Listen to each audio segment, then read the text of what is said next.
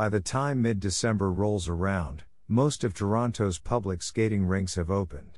They're free to visit, although skate rental will cost a few dollars if you don't have your own. There are rinks all over the city, but some popular choices include Nathan Phillips Square, Harbourfront Center's Natrel Rink and the Bentway Skate Trail, which also features an on-site winter village featuring hot drinks and warming stations.